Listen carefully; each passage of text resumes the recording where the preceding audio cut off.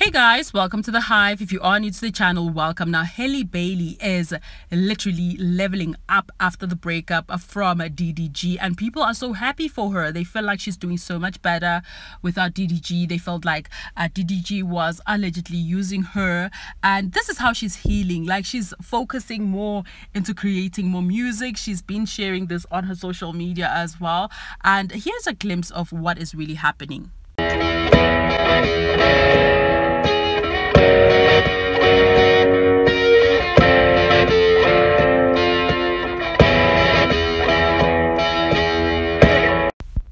Hailey is definitely in the studio creating some new music, while DDG has been ranting on social media talking about their relationship, and she hasn't said a word apart from sharing a post where she said that life is beautiful. Now, this was after her breakup from DDG that she shares a child with. Now, for a lot of women, after a breakup, they normally, level up. They do so great in their life. They achieve so many things, and I feel like her relationship with DDG, it was a cute one, but I feel like DDG was more invested in fame.